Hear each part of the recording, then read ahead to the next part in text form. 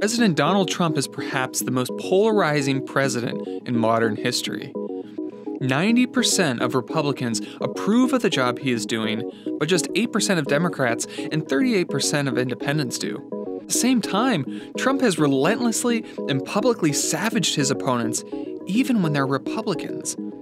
He helped push Arizona Senator Jeff Flake into early retirement. Mr. President, I rise today to say enough. We must dedicate ourselves to making sure that the anomalous never becomes the normal. And other Republicans on Capitol Hill have taken notice.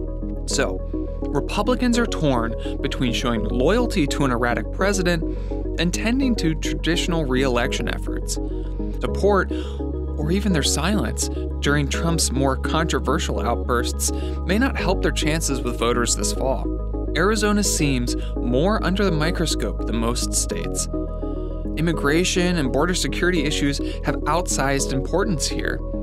And Trump's many clashes with Senator John McCain and Jeff Flake, as well as his pardon of former Sheriff Joe Arpaio, have kept the spotlight, and the pressure that goes with it, on Arizona and its voters.